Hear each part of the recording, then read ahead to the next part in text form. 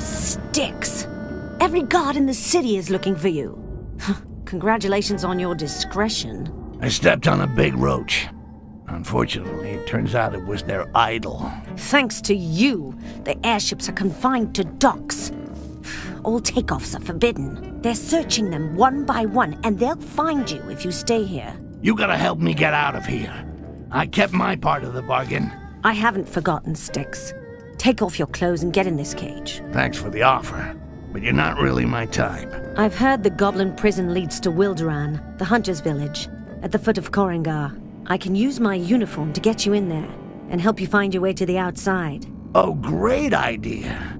Stark naked in a place filled with guards. You come up with that on your own? Listen to me. If you want to get out, it's your only option. From the prison command post, I could open a passage for you to the free world. And as for your equipment, I'll put it in the chest. That will allow you to escape to Wilderan. Sounds like a horrible plan. So let's do it. It's not like I got any better ideas.